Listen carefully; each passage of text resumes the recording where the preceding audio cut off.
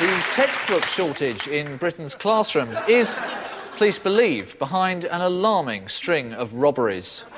It's 10:30 a.m. on the morning of Thursday, April the 4th, a normal day at Wallington Public Library.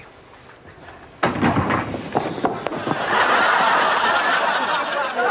gang scrupulously observed the library's no talking rule.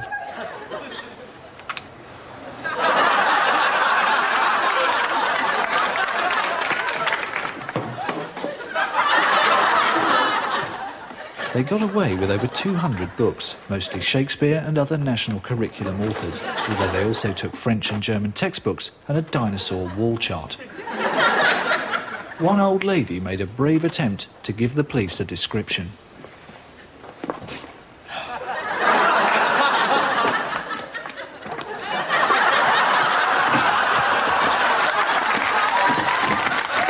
It was here that the criminals made their fatal slip, one which leads police to believe that they were almost certainly teachers. 200 books would have been a considerable weight.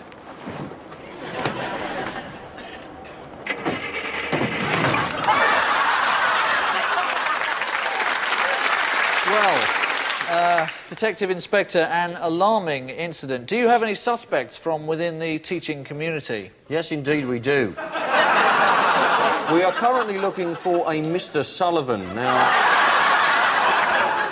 we have a very good description of him from some of his pupils. He's described as white, mid-30s, about 5'10", bit of a sad dresser, div brain, boring, and several of the class have told us he has appalling dandruff and uses the nickname Flaky. He uses that nickname? No, his class do.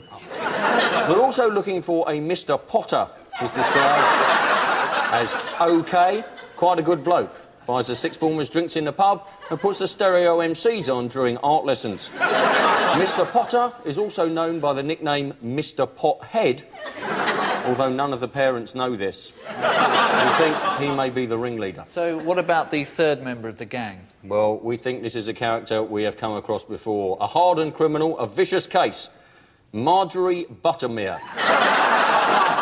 Deputy head of St Swithin's Middle School in Coulston. But she was arrested last week in a music shop, trying to smuggle out 14 descant recorders and a set of chime bars.